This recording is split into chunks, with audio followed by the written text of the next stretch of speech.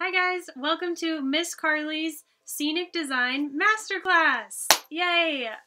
This will be Oklahoma Children's Theater first ever exclusive class on scenic design, which is very exciting. I personally found my love for scenic design at Oklahoma Children's Theater and have been expressing it there and at other companies ever since. So if you're interested and ready to get crafty, I will start teaching you guys about scenic design. Let's start from the beginning. Some of you guys might know me from painting summer floors. Some of you guys might know me from helping on last summer's cool pig mural. Some of you guys might know me from teaching classes back in the day, probably like 4 or 5 years ago at Oklahoma Children's Theater's main campus. Very exciting.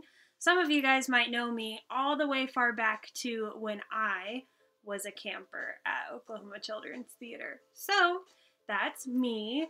I cannot wait to get to know you guys through your designs and see what you've made. But let's start. So, first things first, what is a scenic designer? So you kind of got to think about it. Scenic design is design for the stage. So designing for a stage could mean a lot of things. It could mean the costumes. It could mean the music. It could mean the blocking, like where the actors move when. It could mean the lights. It could mean the sound. It could mean so many different things. But a scenic designer, we are the people that create the environment. So the environment could mean sand if it's a beach. It could mean rocks if we're in the wild, in the wilderness, like OCT's Lord of the Flies a couple years ago. It could mean that we're inside a house or a palace or a castle or a dungeon. And what the scenic designer's job is, it is to tell the audience, which are the people watching the plays or movies or music videos, where we are. So let's get started. I hope you don't mind. I wrote down some questions that I just assume you guys would have. I wish I could be there in person. I know we all do, but it is so cool that I get to teach at Oklahoma Children's Theater from all the way up north in Vermont, which is one of the most northern states in the United States of America. And let me tell you, it is cold and snowy all of the time, and it's only November. Anyways, so here's a very northern, very snowy masterclass from Miss Carly. So, what is a scenic designer? We just talked about that. That is the designer for stage that tells us where we are.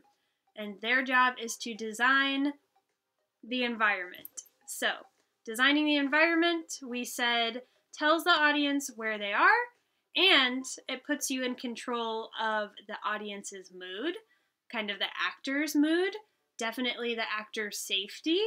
So there's very, very important things to think about when you're designing an environment for people to play in. Okay, so what do scenic designers do? Who do they work with? And why does scenic design matter? So those are 3 very important questions. A scenic designer not only designs the environment for plays on stage, but they could design the environment for a movie. They could design the animated environment for a cartoon. They could design anything. So that's the magic of it. So do we want to talk about what is a designer? So a designer is someone that makes decisions, very important.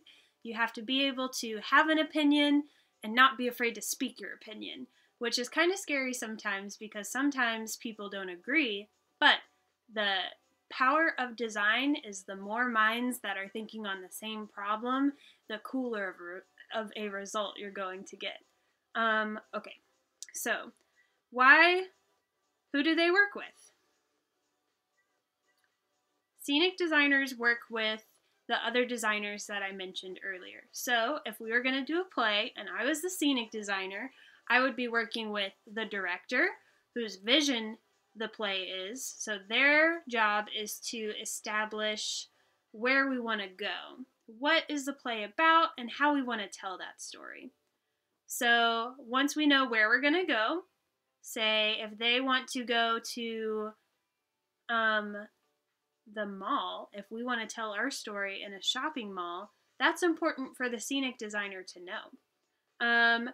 If we want to go to the jungle, if it's a cool play like Jungle Book or like Beauty and the Beast, those are both done in jungles, but are they the same jungle? No. So as a designer, you get to decide, make decisions on what kind of spooky jungle, what kind of enchanted forest, what kind of jungle we're looking at, and what that might look like to you and might look like to others that are watching the play. So that is what they do, that is who they work with, and why does scenic design matter?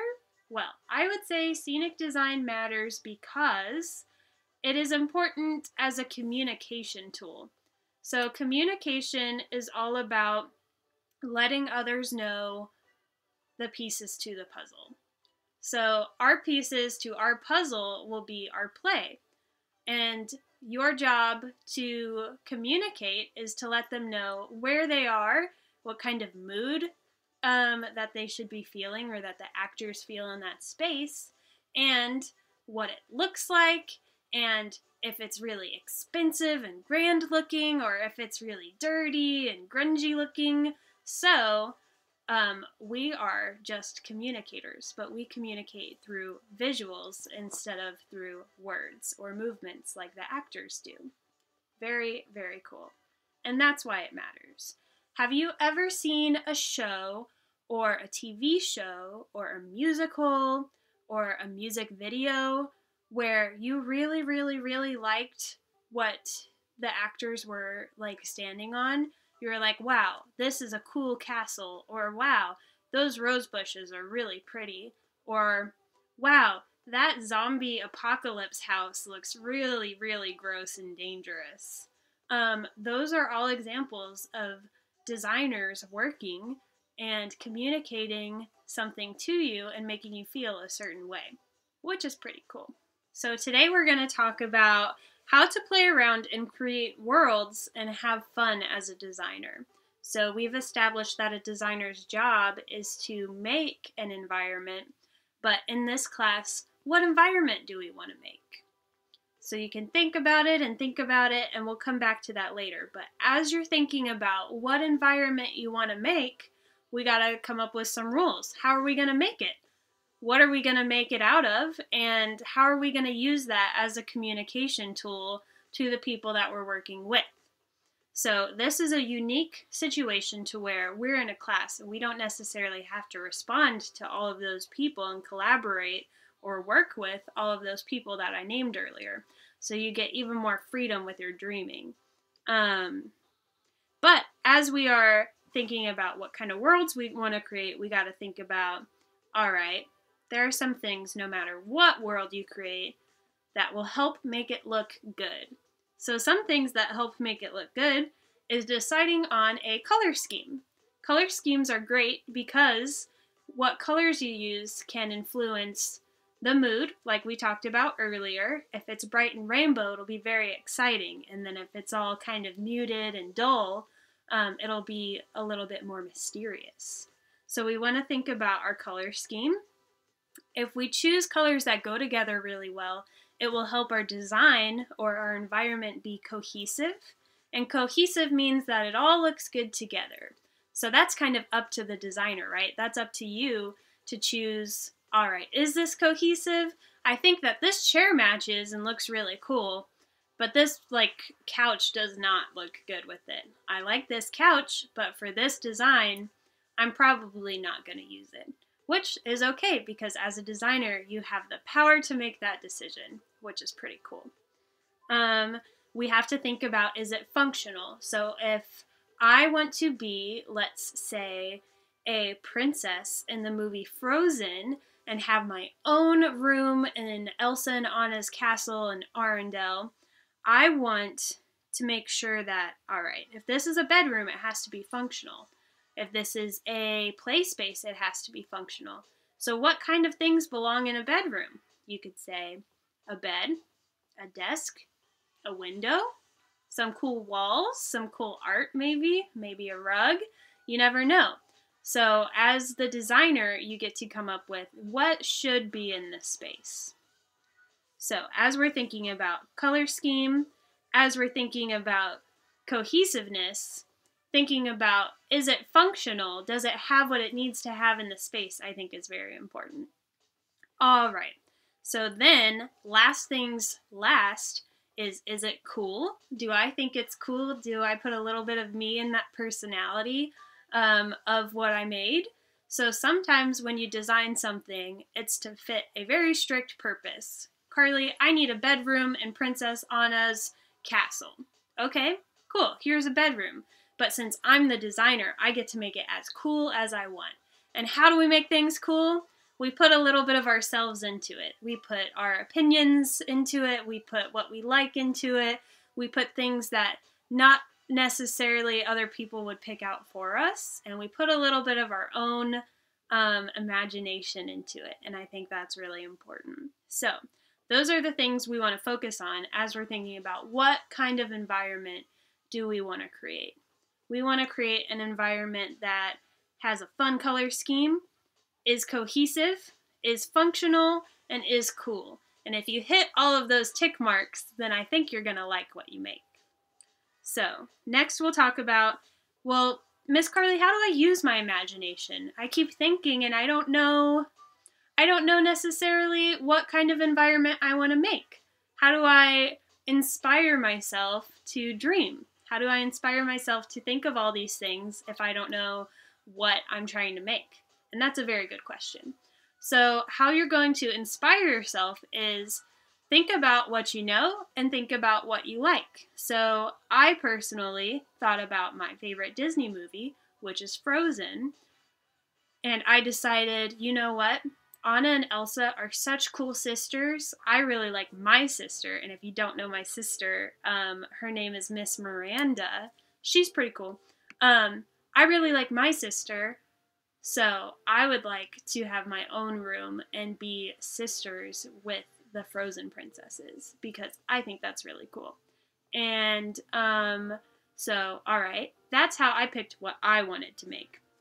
You could pick your favorite TV show, which could be Phineas and Ferb. I don't know what kids like these days, but I'm sure you do.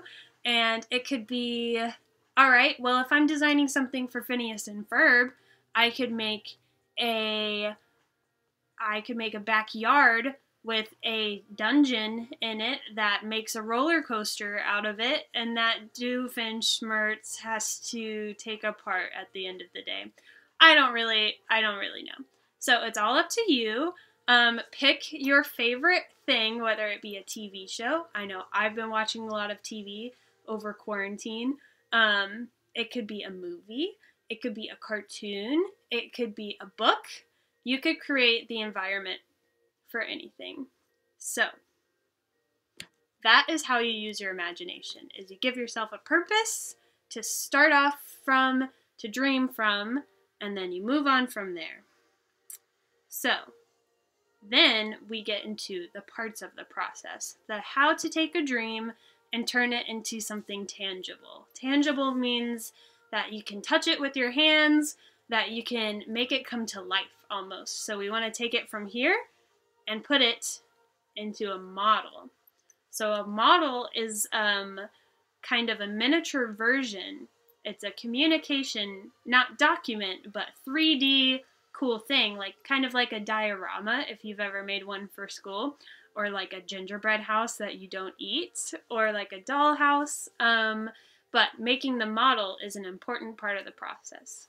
So I will go over how to make the model together, but before we do our model, we need to do some research.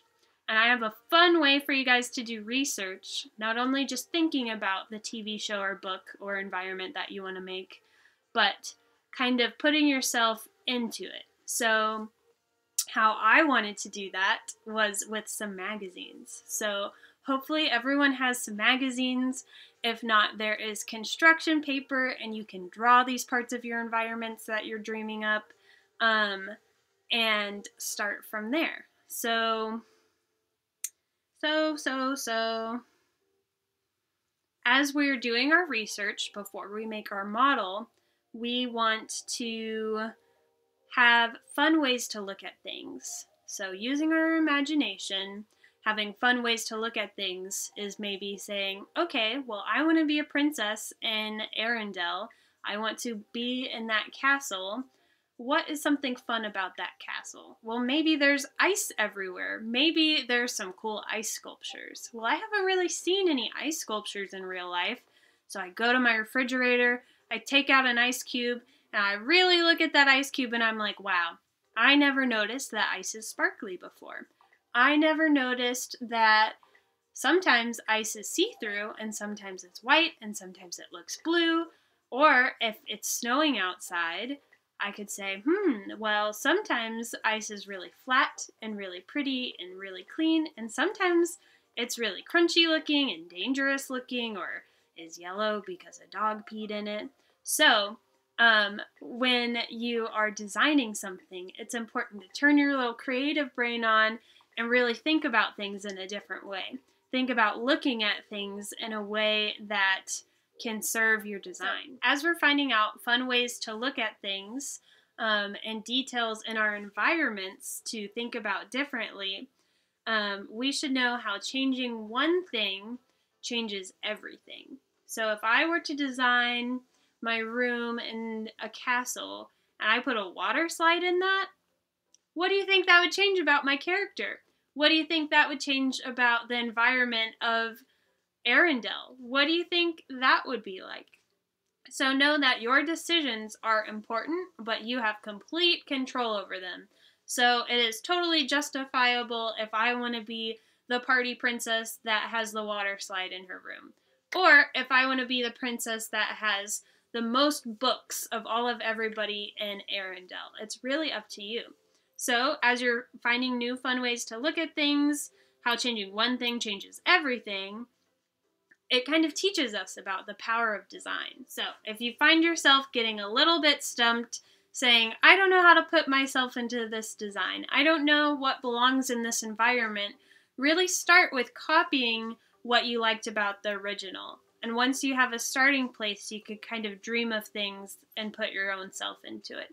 But that's a really good way to start.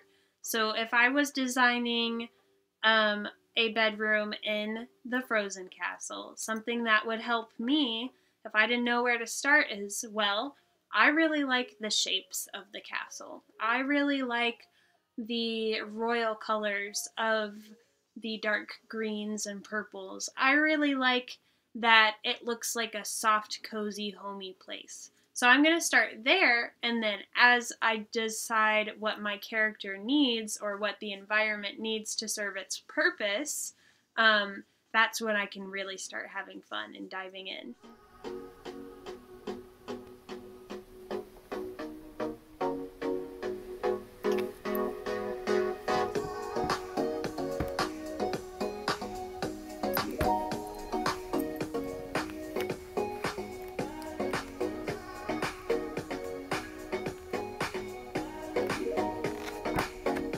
Hopefully everyone's got a magazine, but I want us to flip through those magazines and try to find cool things that we might want in our environment. So this page really sticks out to me because there are a bunch of pet portraits on it. So I'll show you. So this is pretty cool. I went ahead and already cut out my pet portrait that I wanted to keep. But if you feel comfortable, I like to start with my scissors. I hold them very carefully and I make sure not to cut anything besides what I want. So I'm going to start with cutting it a little bit big and just putting it to the side. That way I don't have to wrestle with the paper while I'm trying to do all my precision cutting. So I'm just going to put this to the side and save it for later. That way when I'm done using my magazine, I know what's scrap trash and what's something to save. Let's see what else. I really like I really like, I think this page is pretty cool. This page has some pillows and some lamps, so you're really going to find what works best for your design. But something about this is it looks pretty modern, right? So this looks kind of like it belongs in my mom's house, but not necessarily in a castle in a place where they still wear really long dresses every day. So I'm going to keep looking because that looks too retro. These chairs are really cool. So look at these. Very neat. So they're pretty spunky and they're a little bit more flowery, which makes them look more royal. But I think the color scheme is a little bit off. So as a designer, you have all of the freedom to say, this works for this reason and this doesn't work at all. And sometimes that can be frustrating, but sometimes it just makes the end product more worth it when you see your vision come to life. I'm going to cut out a few more things. I hope that you're having fun cutting out your things. And then I'll show you what to do next. But feel free to take your time and do this as carefully as possible. I just found this really cool painting of mountains. And I feel like in Arendelle, they might have some really cool mountains. And it looks like winter too, so that's a plus. So here you will see my magazine clippings all laid out and organized into what I like to call visual research. So this is something that will help us communicate to make sure that we're on the right page with anybody that we're having to work with. But right now, we're working alone, so it's awesome, and you can kind of like narrow down what works and what you think doesn't work. So here is an up-close look at all of my Arendelle bedroom furniture that I found.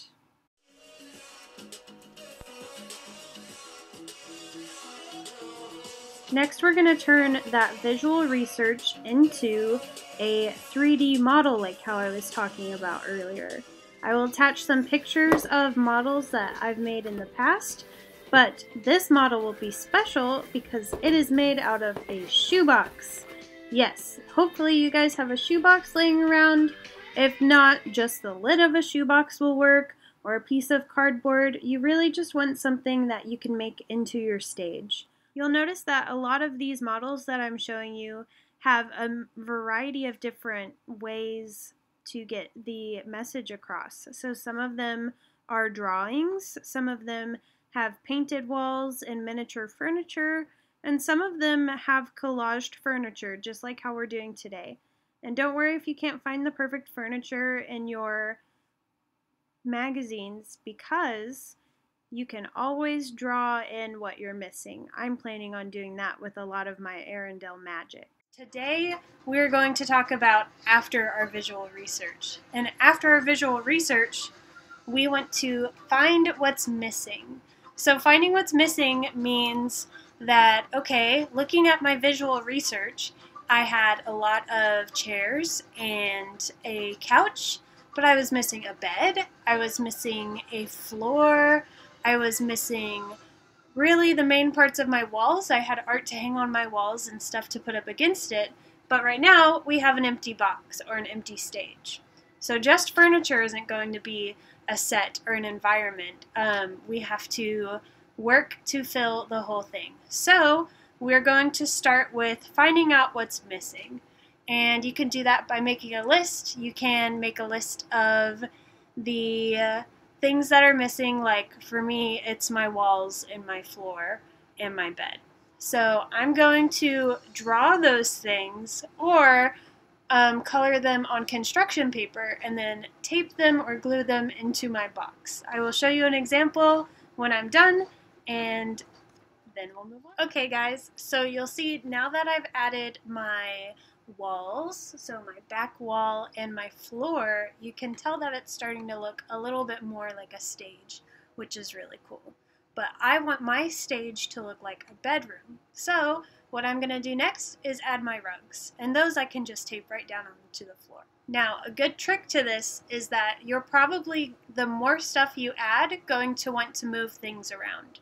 So I like to use tape in this special way where you take a little piece, just like this, and then you roll it up. And that way it's sticky on all sides. I can stick it on the back of my rug, and I can lay my rug down, but once I get more stuff down, if I don't like where that is, I can just pick it up, boop, and move it around wherever I want. So in my research, I found these really cool doors and windows, but you see next to my box, they're a little bit too big compared to everything else. And this is where we think about our word cohesive. So does everything go together? This would be an example of the scale not being cohesive. And scale means the size of things compared to other things. So if I have a giant snowflake mural on my wall and I have a rug that's this big and my door is this big, that's a little bit too big, so I'm going to go ahead and trim the edges and cut it down just to make it the right scale. It's okay that it ruins part of the door because it's only a communication document. You can say, well, I really like this door, but I want it to be this big, and shrink it down. Same with the window. So now that I've shrunk down my door and my window, and I made part of my window into a light or another window above my door, which is pretty cool. And then I made my rugs flat and I kind of moved them around. I'm going to continue to do so as my design continues to evolve. And now I'm going to think about 3D things, so the things that are not flat against the floor or the wall. I have this awesome bookshelf. It's in my color scheme of my blues and my turquoise and my greens and my reds. And I think it would be cool if it popped out just a little bit. Something cool about stages is that it's important to think not only about what is closest to the audience, what's furthest away from the audience, but having a middle ground or somewhere in between that the actors can kind of weave in and out of and really integrate themselves in with the scenery. So I'm going to put my bookshelf kind of sitting on the side here. I'm probably going to cut the bottom of it so that it's not all wobbly, and then I'm going to add a stiffener to the back. This stiffener is just my white construction paper. It can be any color, but I folded it to be a little bit thicker so that when I cut it,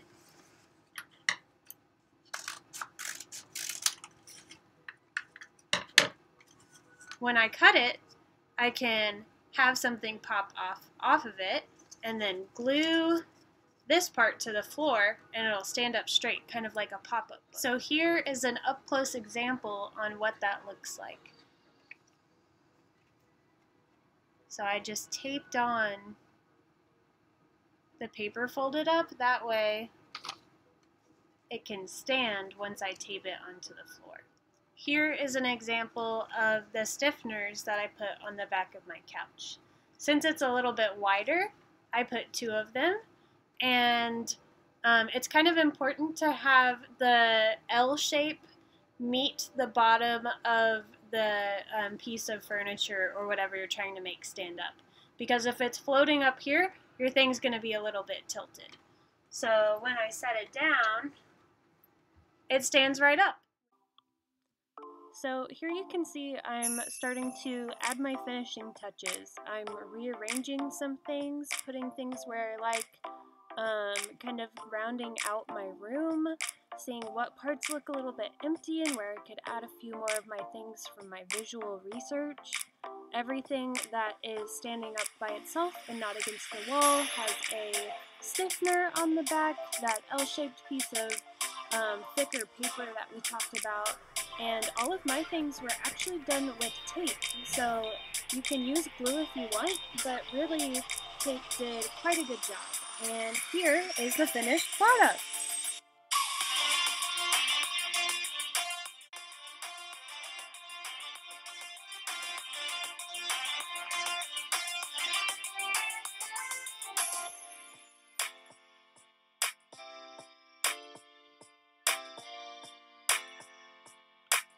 Well, that's all for today, guys. I really hope that you enjoyed learning about scenic design with me. I cannot wait for Miss Miranda or Mr. Nathan or Miss Lynn to show me all of your amazing scenic designs. I hope that you had fun, and I hope that this inspires you to give yourself assignments to create and make things in the future. So thanks again. Bye from Miss Carly.